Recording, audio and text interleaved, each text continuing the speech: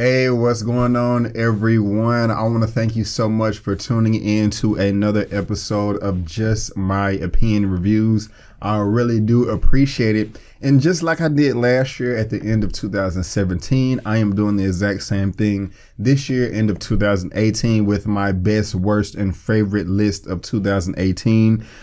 This one right here that you're watching, you saw the thumbnail, you saw the title. This is actually, I don't even know what my title, my thumbnail is going to be. So this is going to be like the top 15 favorite movies of mine of 2018. You may be saying to yourself, well, Brandon, why are you doing your top 15? You should do your top 10. Well, you're going to get my top 10 because it's going to be here. You're just going to get an extra 5 as well because there were so many films that I did enjoy this year. Now, I did say best, favorite, and worst. Now, this is my top favorite films. That is different from top best films. What do you mean? This is what I mean. My favorite is my biased opinion. It is a more subjective approach. Now, all films are subjective, meaning that just because I like something, you may not, and vice versa, you know, and that's perfectly fine. So there may be some films on my list that you may not agree with, that you disagree with, and that's perfectly fine. There are also a number of films that I did not see this year, so I can't talk about them or put them on my list if I haven't seen them. So I have my list of 10 to 15 right here. Very excited to talk about it, and I just want to also just stress this so you understand. There is a difference between best and first. Best is a more objective approach. My best list are films that I feel that should be best picture contenders because the story was great and it also just had great acting. Again, my subjective opinion, it's just going to be films that are just my own biased opinion. I don't care about plot. I don't care about story and things like that. I just had a ton of fun with it. That's what it means on the surface. But for me personally, I do care about plot and I do care about story and acting and effects and all that. I'm not just going to be putting on here a bunch of guilty pleasures. No, these films on my favorite list are at the very least an 8.5 out of 10 and higher. But these are just lists of films that I can they're my favorite. I can watch over and over and over again. If there is a plot point or anything like that that just doesn't make sense, I really don't care. I just have fun with it, you know. So it is a objective approach as well, but the subjectivity comes before anything else. So enough with all that rambling. Let's go ahead and get to my number 15 favorite film of 2018, and that is also a surprise for me, and that is Instant Family. It came out November 16th. It is a comedy drama. It was written and directed by Mr. Sean Anders. I'm a decent fan of his. I don't know too much. He did Sex Drive, Daddy's Homes 2 and 1. That's My Boy. This film right here is loosely based on a true story that had to deal with him, the director Sean Anders, and it stars Mark Wahlberg and Rose Byrne. And what it's about is just a couple found themselves, you know, they haven't had any kids and they want to adopt foster kids. And this is not just a comedy. There had a lot of heart to it. It was a lot of realness to it. It was a lot of things that I just thought I did not expect. Had some pretty good performances too. It's a favorite of mine. I don't know. I mean, I may buy it or something like that, but it is something that I can watch over and over again. Coming in at number 14 is a film that I think a lot of people just forgot about. It came out January of this year, January 12th, and that is Paddington 2. I love this bear so much. It is just a cute, cuddly bear. On the surface, it looks like, okay, I would not be interested in this film at all. This looks childish. No. I mean, they have childish jokes, but at the same time, they do have a lot of adult themes as well. I think the effects with the bear, Paddington, is phenomenal. It really looks like a real bear on screen, photorealistic CGI. The writer and director is Paul King, and it's just a great film. You know, just about a bear trying to live his life in England and, you know, be loved by family. I recommend it. I love the first Paddington, and I love Paddington 2. All right, guys, coming in at number 13 is a film that I just recently reviewed, and that is If Beale Street Could Talk, written and directed by brother Barry Jenkins. I love this film right here. Also, let me go ahead and say this, guys.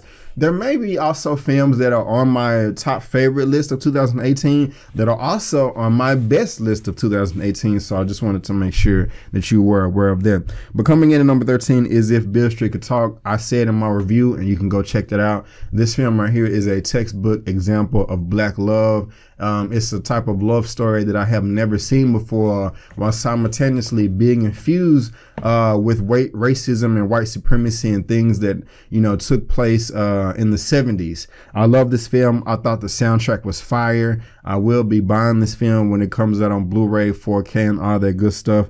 I love the love of the couple. I love the love of the family. I just love the whole film, and I strongly recommend it, and think all you guys should take a chance and go check it out. And that is number 13, If Beale Street Could Talk. Now, coming in at number 12 is a film that I don't think anybody is going to have on their list, but I put it on mine because I had a lot of fun with it. And everybody crapped on it, saying that it was a bloody joke and it was stupid and it was this and it was that and it was just comical, but I had a great time, and that is Shane Black's Predator movie that came out this year. I think I gave this film like a 9 or 9.5. I don't understand why. I mean, it is a silly movie. It is a goofy movie, but at the same time, I feel that they did take it seriously as well. I thoroughly enjoyed it. I haven't seen Predator 2, and a lot of people were saying I need to go see that. I don't know why I just said that. It didn't have really anything to do with this movie, but the Predator film was a lot of fun. I mean, it was a great action film. I liked the story of it. Like I said, it had some goofy and silly elements, but that's okay because I'm a goofy and silly guy, and I just had fun with it. So Predator, that is coming in at number 12. All right, coming in at number 11 on my top favorite list of 2018 is a film by the title of A Quiet Place. I love this film. I remember when the trailers first came out, I was like, man, this looks stupid. I don't think I'm going to be interested. How in the world are you going to have a suspenseful movie when no one can talk? Well, I was wrong, and I'm glad I was wrong because this film was amazing.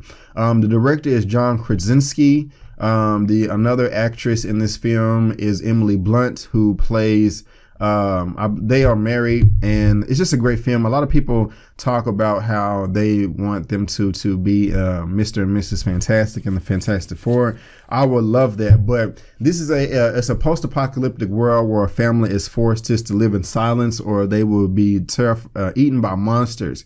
And it's just them just trying to survive, and all the weird contraptions and devices they have to come up with so they can make it through each day. It's very clever. It's very thought out, very provoking. It's super mystery thriller.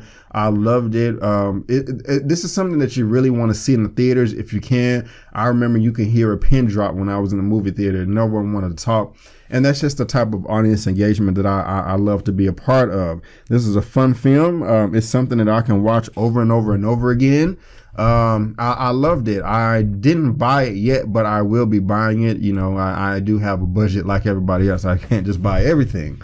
You know what I'm saying? If it's a comic book movie, you know, I probably can. But I really did enjoy this movie. I think you will too. So that is why A Quiet Place comes in at number 11. All right, now guys, we are now in the top 10. See, I told you don't get my top 10. This is my top 10 favorite films of 2018. I remember this snuck up on me. I didn't even know about it. It was I think it was one of my subscribers, Cheryl. I think if I'm wrong, please forgive me, but I think it was you, Cheryl, that recommended this film. You told me to react to this in like another video. And I was like, okay, what is Upgrade? And then I saw the trailer. I was like, oh, snap. This is off the goddamn chain. You know what I'm saying? I love me some martial arts action, hand-to-hand combat. You know, especially when you're up close. I love that. And this film, Upgrade, had all of that. It's written and directed by Leigh Whannell. It came out earlier this year, June 1st of 2018. And when they have all these martial arts elements and things like that, they mix it in with like future cybernetic technology, artificial intelligence, AI, and all that good stuff. And it was phenomenal. The ending was almost disappointing to me, but I liked it. They had a nice sense of heart and touch towards the end, especially like with the mother of the main protagonist in this film. It was nice. I don't even think it was that long. It was like an hour and 40 minutes. It was just great hand-to-hand action, great direction by the director, and Logan Marshall Green, who people call him the broke Tom Hardy. He's a great actor to me. I liked him in the I didn't like that movie, but I liked him in the Alien Covenant movie, but it's just a great film. I loved it. Great story. Kind of something that I've never seen before, and I will be buying this too when I get some more money. All right, guys, coming in at number 9 is a headbanger, man. When I saw this in the theater, I was jamming. This group is fantastic, and I don't even know much about them, but that is Bohemian Rhapsody. Now, there was a lot of controversy with this film because, you know, people hold it's based on Queen, the band Queen, that was doing their thing in like the 1980s. They had one of the best performances, live concert performances of all time at Live Aid in 1985 in one of the countries in Africa. I can't remember exactly. I said controversy because Bryan Singer was directing this, but then, you know, it was reported that he was sick. Well, not he was sick, but a family member was sick, so he wasn't showing up to set, so he was fired or whatever. I don't know, and somebody else came in. But it's loosely based on a true story of Queen. The controversy also comes because a lot of people say it's not 100% true. But besides all that, I enjoyed it. Rami Malek played Freddie Mercury, and I think the performance was great. One of the better performances of this year. He really did give all he could to that role, and it showed on screen. I was jamming my head in the theater. I loved all the music. I was a big fan of We Are the Champions in the 90s when I was growing up, and that song was introduced to me too, you know, in the Mighty Ducks franchise. I love that franchise. It still holds a special place in my heart. So especially when they played that song and this thing, I was just like, we are the champions. Y'all don't know I could sing. No, I'm just joking. I am just joking. But no, this film was a lot of fun. It was a great story, great acting, great storytelling, great performances. I really did enjoy this. I remember my mom, she's like, yeah, I'm not going to see it. I was like, no, Mom, you need to see this movie. It's fantastic. I loved it. So that is why Bohemian Rhapsody is coming in at number 9. All right, guys, coming in at number 8. And yeah, now that I look at it, I put notes here. I do want to switch this order. Coming in at number 8 is a film that, I mean, I was going to say these films just keep getting better and better, but that's not necessarily true. But it's still a great film, and that is Mission Impossible Fallout. Right, where we at? Right, excuse me. There we go. Right there. Got that film right there on Blu-ray 4K. Actually got this for a Christmas gift. So you can possibly tell when I'm shooting this right here. But I have Mission Impossible Fallout right here. It was written and directed. No, it wasn't written, but it was directed by Christopher McQuarrie. He's also the gentleman that directed the last Mission Impossible film. And with Mission Impossible 1, 2, 3, 4, and 5, I mean, they just kept getting better and better and better. And then, you know, Mission Impossible 5 and 6 kind of plateaued for me, but I still enjoyed the hell out of them. This film right here was actually shot with IMAX cameras. So when you're watching it, some of the action scenes, when you're watching it at home and they have the black bars at the bottom and the top of the screen, when the IMAX scenes come, those disappear and the screen expands, and it is really a nice experience at home and while you watch it in the theater. But these films right here, I mean, they're just crazy fun. I mean, the IMF, Impossible Mission Force, like seriously, the missions that they have to accomplish is just freaking impossible. You're just like, how in the world are you going to do this? But Tom Cruise and his team, Ving Rhames, and everybody, they always come through and save the day and save the world. And this is wildly entertaining. It is a fun ride. I really don't want them to stop making these films because they're just great and they make money and they're good. So I love these films, and that is why Mission Impossible Fallout comes in at number 8. All right, guys, coming in at number 7 on my top favorite films of 2018. It was a film written, directed by Mr. Steven Spielberg, one of the greatest filmmakers of all time, and that is Ready Player One. Man, if this was filmed in IMAX, this probably would have been one of the best movies I've seen forever. But oh my goodness gracious, guys, the pop culture references in this film was just freaking stellar, phenomenal. I mean, like, this is a true dream come true for any geek of anything in the past 30 to 50 years. I mean, they threw every Easter egg imaginable in this film. And not only that, it just looks beautiful. I'm finna say the score. But the music was good in this, but the effects in this thing were just like top notch. I mean, they really got every digital artist they possibly could on the planet and put them together to make a beautiful film. The story was great. I love the characters, everything. This was just a fun movie, something that I can watch over and over and over again. And especially at the end when he did that Hadouken. Y'all know what I'm talking about if you're a fan of that franchise. But this is a great film. I loved it, and I think you will too. Ready Player One, Blu-ray, 4K, right there, baby. Number 7, top 10 favorite of 2018. All right, we are moving quite along now. Coming in at number 6, I do not have this film ready to show you because it is still in theaters right now, and that is Spider-Man Into the Spider-Verse. It was directed by Paul Perichetti, Peter Ramsey, and Rodney Rothman. And it's a great film, guys. We have Miles Morales. Of course, I can relate to this. A young brother. He's black and Hispanic. Of course, I can't relate to the Hispanic side, but I can relate to the black culture side. And just the way he was just singing in the trailer.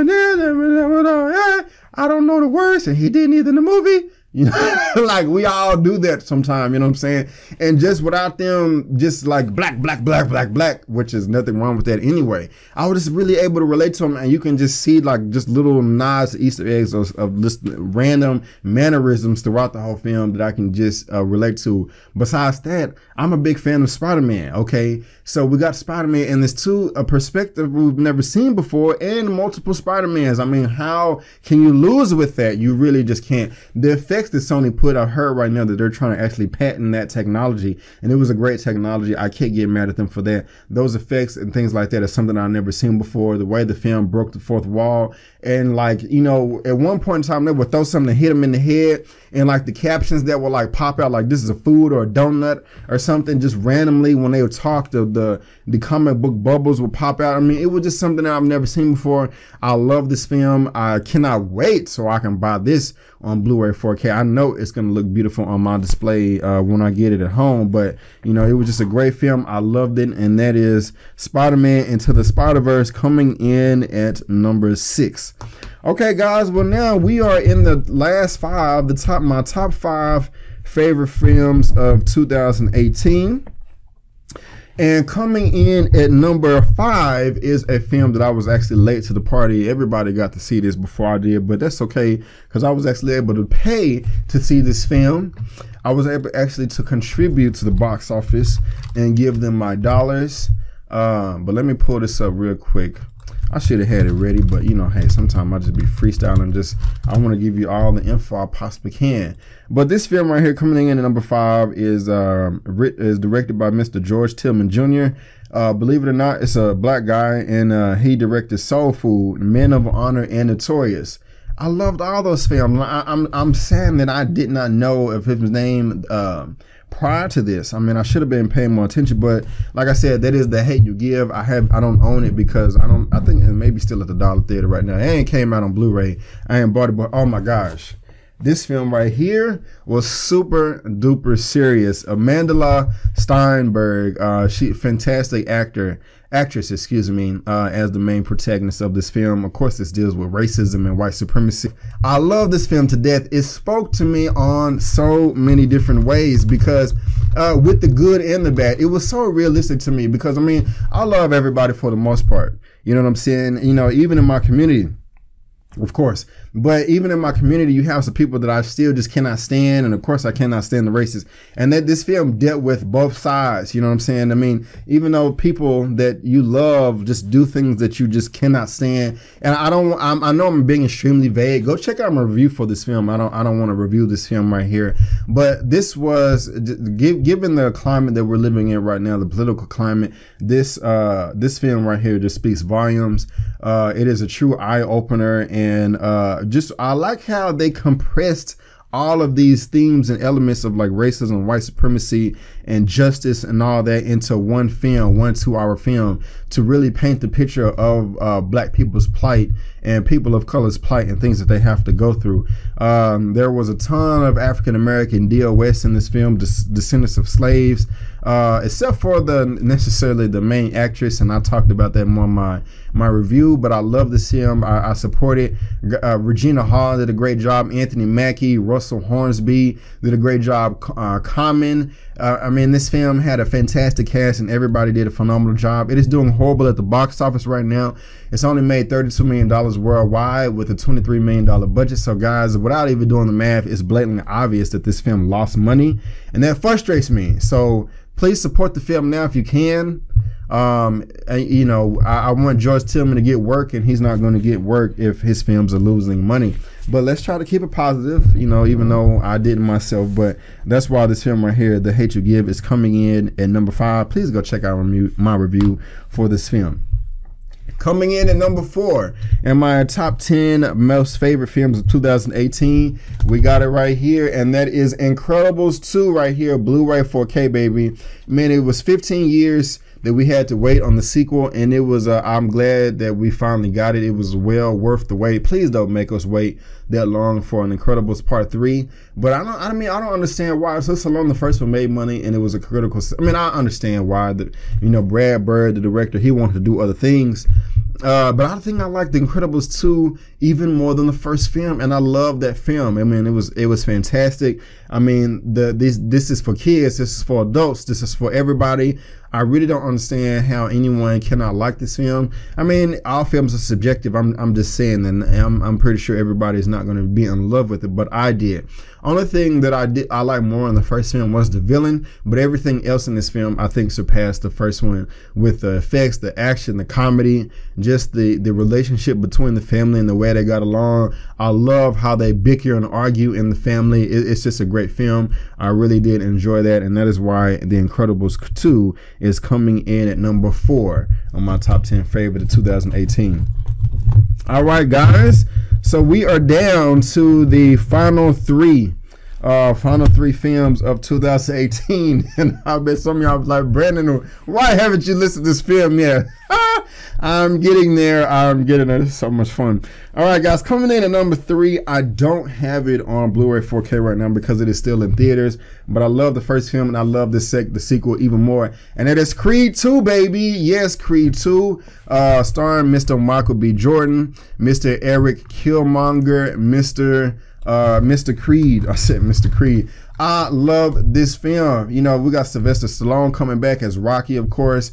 This was not directed by Ryan Coogler. This is being directed by Stephen Caple Jr. And he did a fantastic job. Like I said, I think I like Creed 2 better than the first one, and I love Creed 1. But the training montages in this thing, like when at the end when he was in the desert, super fire. The Ivan Drago, not Ivan Drago, his son Ivan Drago is Dolph Lundgren. What was his son's name? I forgot. I got it. Where is it at?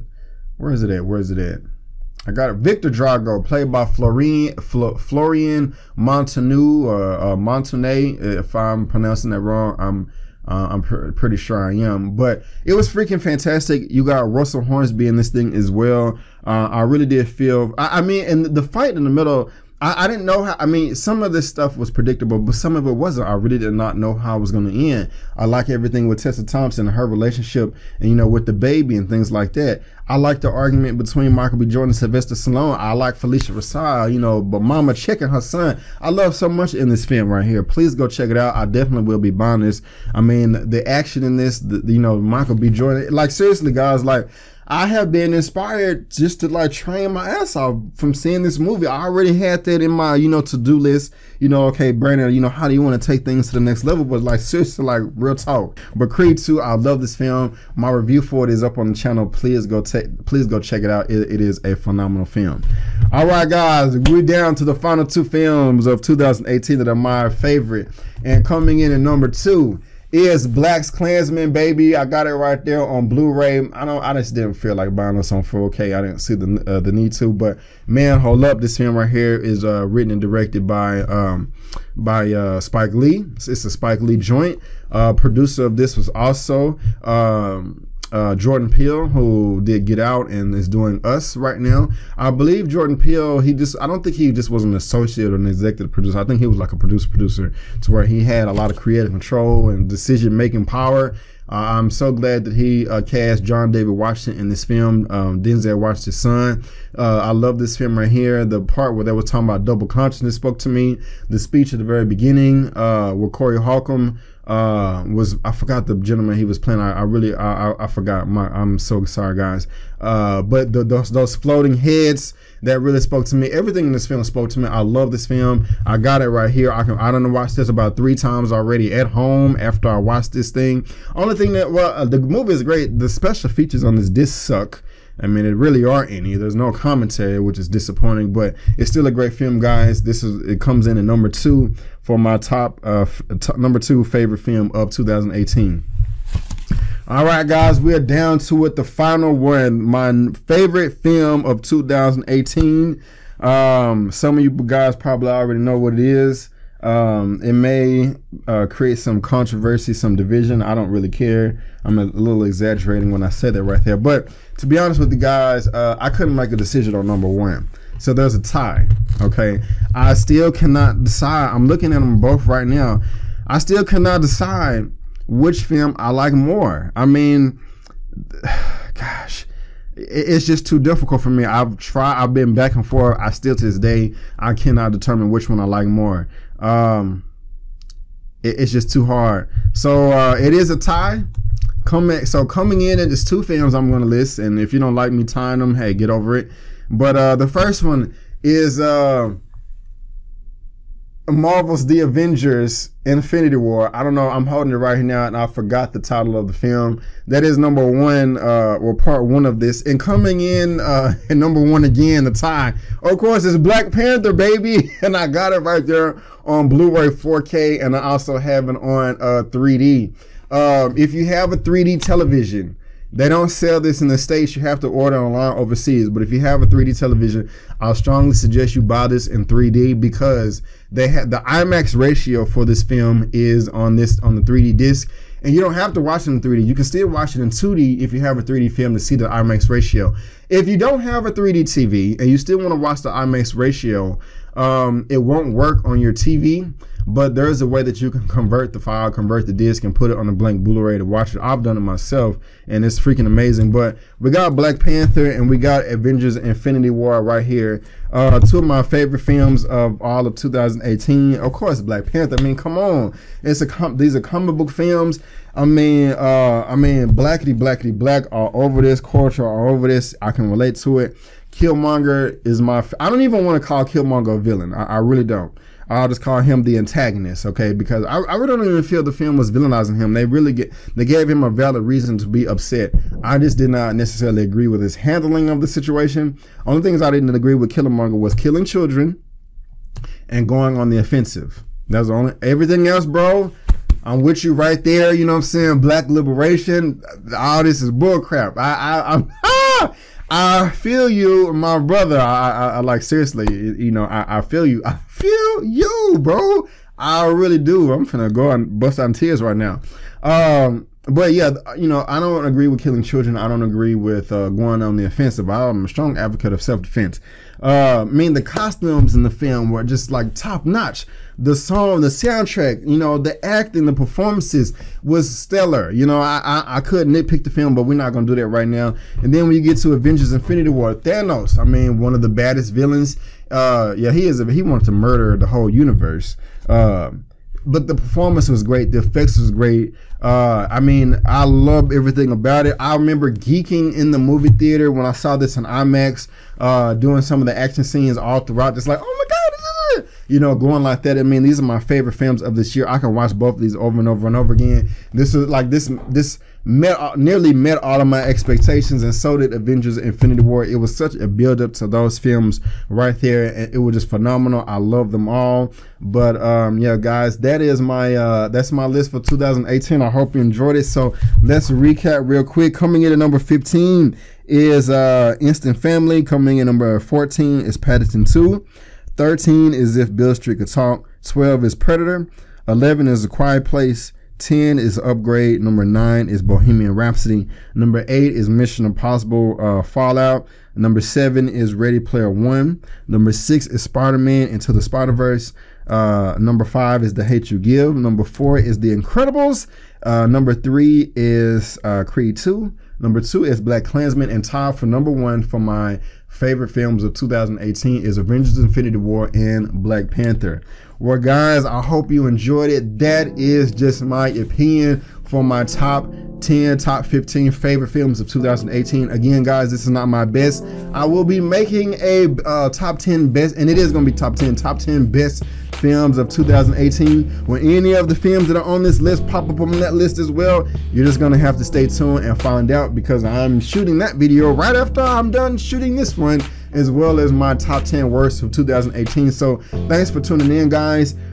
Please, so that's just my opinion. You know, what did you think? Have you seen any of these films? Have you not seen them? Do you want to see them? Have I turned you on? Have I turned you off? Do you agree with me or do you disagree with me? Let me know down in the comment section below. Let's get this conversation going and keep it flowing. If you like this video, go ahead and give me the thumbs up. If you don't, that's fine, but you can still subscribe to my channel. You can also look me up on social media, Facebook, Instagram, and Twitter, all that good stuff. It's right there at the bottom of the screen, and I made it very easy by providing links to all that good stuff down in the description box below. But guys, I just want to thank you again for tuning into my opinion/review of my alarm going off at the end of this video. And before you go, don't forget that my opinion/review of my top 10, top 15 favorite films of 2018. And before you go, don't forget that my name is Brandon Keith Avery, and that's just my opinion. Peace.